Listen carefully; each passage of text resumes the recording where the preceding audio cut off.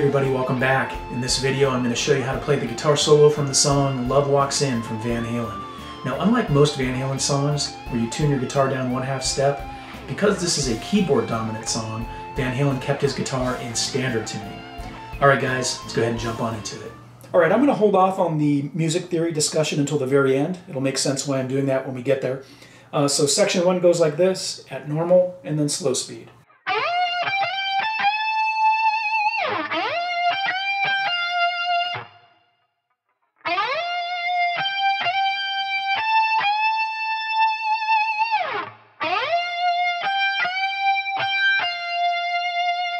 Alright, so we're going to cut this section in half, and the first half is where it goes. Alright, what you're doing there is you're going to slide up to the 18th fret of the B string and then give it some vibrato. Then you're going to play the 15th fret of the high E. Then you're going to go back to the B string and you're going to play the 18th fret, slide quickly to the 20th. Okay? You don't want to linger on that 18th like this. You want to go through it quick. So here's what we have so far. Alright. Then we're going to play the 17th fret of the high E, followed by a 20th fret B string bend. You're going to bend up a full step, give it some vibrato, bring it back down, slide down. Okay? Alright.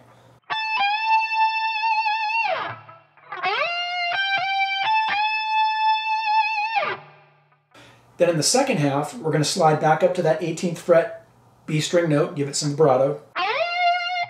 15th fret, high E. Then we're going to play the 18th fret of the B, bend up a full step. And you notice how I've tabbed it? You hold it for just a little bit. Then you're going to play the 15th fret of the high E, followed by the 18th fret of the B, vibrato. Okay? So here's this whole section, one more time, slowly.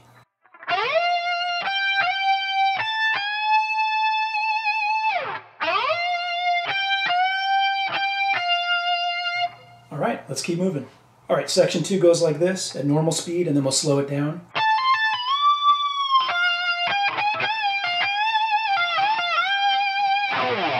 So in the first box, we're going to go like this.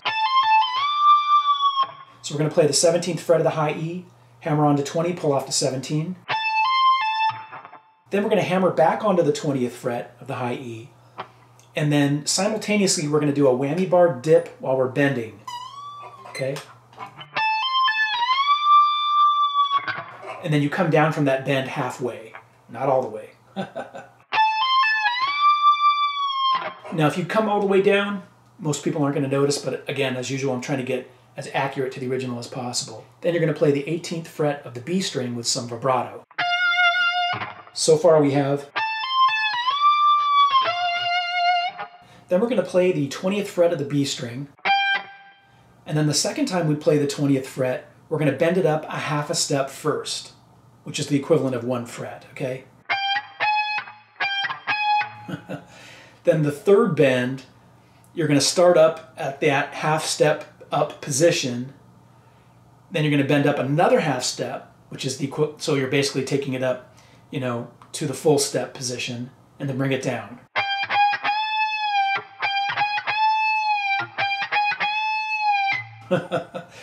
It's kind of hard to explain, but it's much more simpler to do.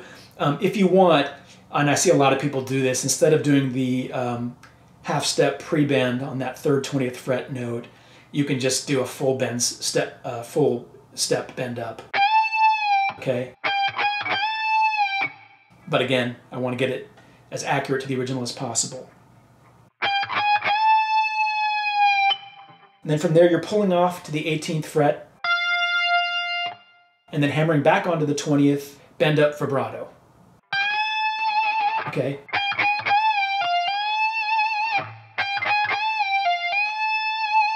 And then you're going to pull off from that 20th fret bend to the 18th fret, hammer onto 22 with a whammy bar dip at the same time,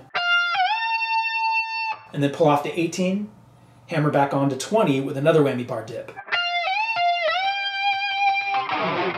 Give it some vibrato and then slide down your low E string. That part really is more simple than it sounds. It's just tabbing it and explaining it is a little bit tricky. So let me play the whole section again one more time slowly.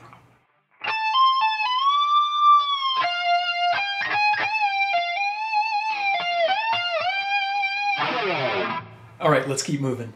All right, now section 3 is basically the same thing as section 1.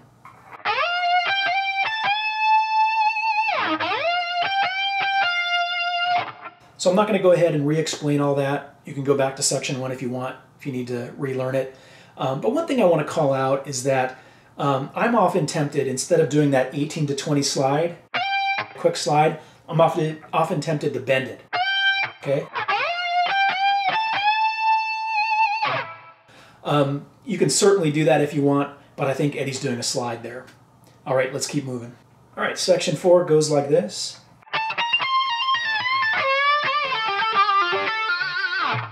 So the first part is where you go. So what's going on there is you're going to play the 17th fret of the high E followed by 18. Okay, little staccato, choppy feel. Stop the notes after you play them, right? And then you're going to play the 20th fret of the high E, pull off to 18, hammer on to 20, pull off to 18, 17. Then you're going to hammer back onto the 20th fret of the high E, give it a little whammy bar dip, half a step down, pull off to 17.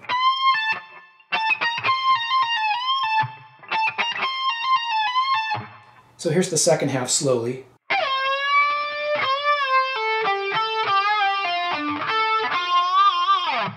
So what you're doing is you're starting up, remember where you left off up here at that position? You're going to slide down to the 13th fret of the B string and then bend up. Okay? A lot of people miss that slide down. And then you're going to do another 13th fret B string bend, up, down, pull off to 10. Then 12G, 10B. Then a 12th fret G string bend up, down, pull off to 10. 12th fret D. 10th fret B, and then 10th fret G.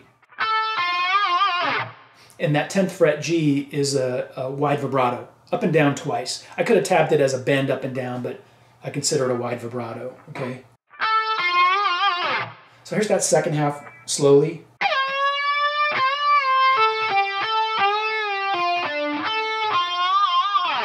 All right, here's the whole section slowly.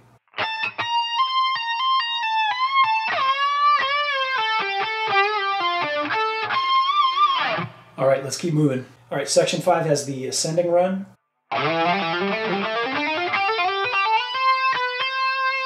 Let me play that slower.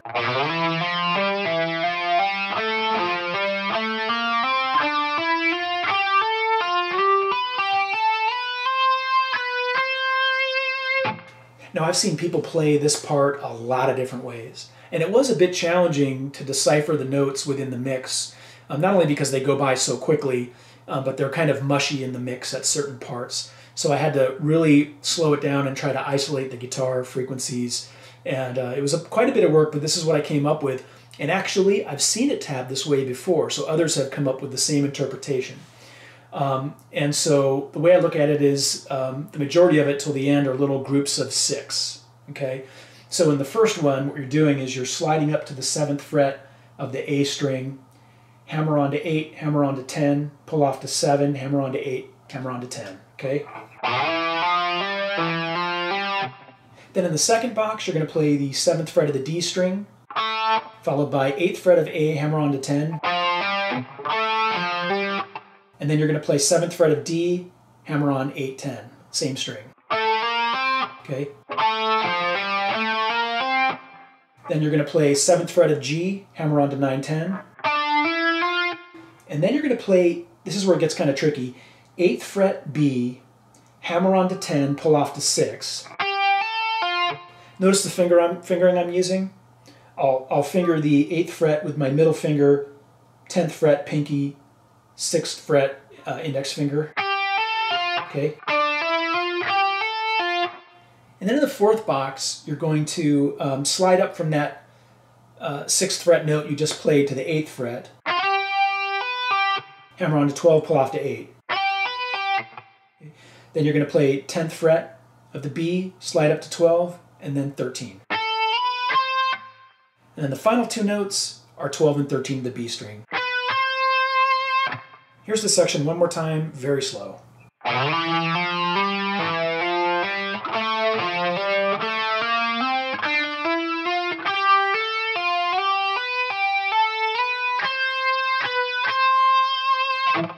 Okay?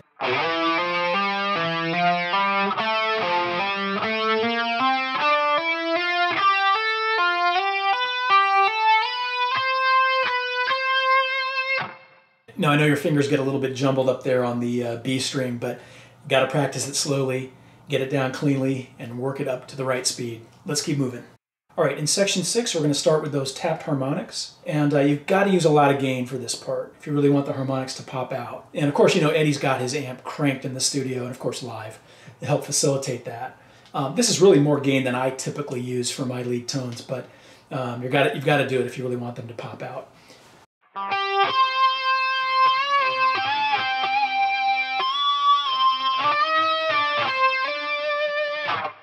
So we're going to start by fretting the 5th fret of the D string and then tapping a 17th fret harmonic up here. And then do the same thing on the G string. Fret the 5th fret, 17th fret harmonic tap. Okay? Give it some vibrato. Then you're going to tap again at that 17th fret harmonic, bend up and down. Then you're going to tap at the 12th fret harmonic. Again, you're still rooted at the 5th fret down here on G. 12th fret harmonic, tap, bend up, down, and then another bend up, down more quickly, okay? And then some vibrato. A lot of people miss that quick second bend in there. Now you're still fretting that 5th fret of the G string, but you're going to tap the 10th fret harmonic this time, bend up, down, and some vibrato. Then you're going to change your fretting hand to the 7th fret, and you're going to tap the harmonic at the 19th fret, bend up and down. Then you're going to switch back down to the 5th fret with your G, tap the harmonic at the 17th fret, and then slide your finger up to the 7th fret, okay? With some vibrato, all right? Here's this section one more time, slowly.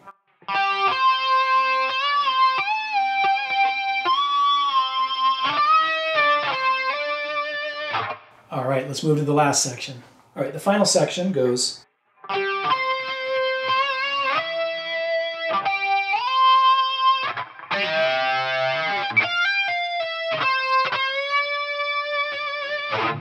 right, so first thing you're going to do, just like last section, is you're going to start by fretting the 5th fret of the D string and tapping the 17th fret harmonic.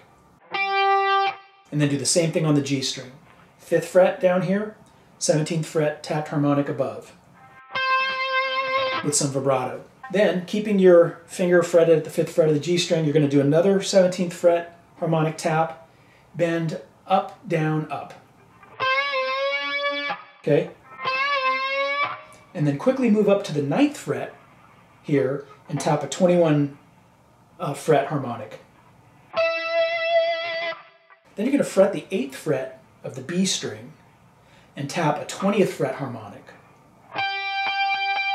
Okay, and then after you tap the harmonic, you're going to slide up to the 13th fret and give it some vibrato. Okay. You can hear it sounds a little bit softer, right? It's not as loud and prominent as doing the taps on the G string. You can hear that in Eddie's mix too. And then finally we have the little lick at the end that goes.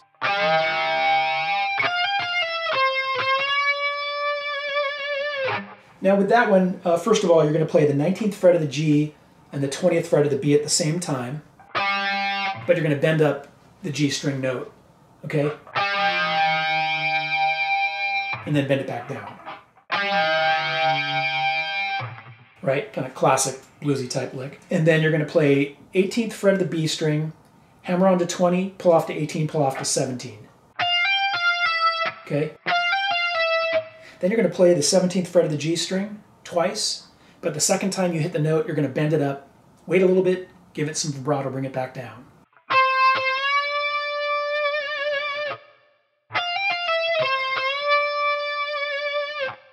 Here's the section one more time, slowly.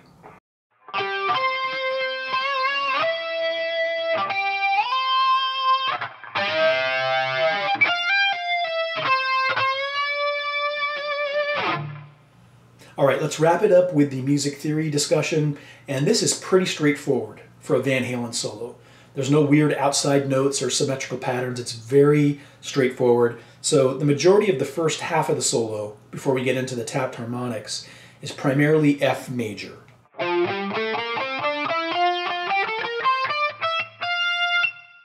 Now there are two spots within that F major section where Eddie reverts to F major pentatonic, which is these notes.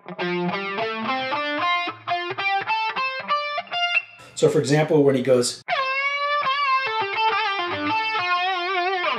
now those notes are all found within the standard F major scale, but still it's more of an F major pentatonic feel. And at one point, he even adds in the minor third to the F major pentatonic scale, which makes it the F major blues scale.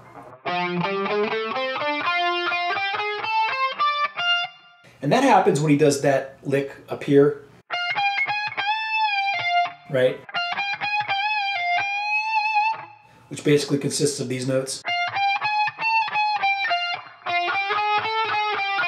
Right, so F major pentatonic with the minor third added.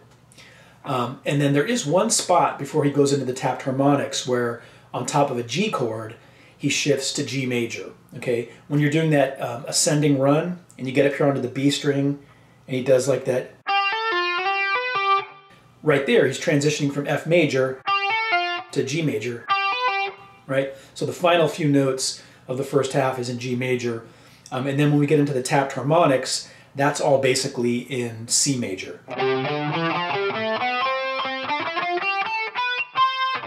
So again, for a Van Halen solo, pretty straightforward note choices, nothing funky or weird going on. So that makes it pretty easy to kind of summarize all of the music theory components. Alright, that was my lesson on how to play the guitar solo from the song Love Walks In from Van Halen. If you found it helpful, I would appreciate a thumbs up, and please hit that subscribe button if you have not done so already. And if you have any questions or comments, leave them down below, and I will attempt to answer them as time allows. Until next time, rock on.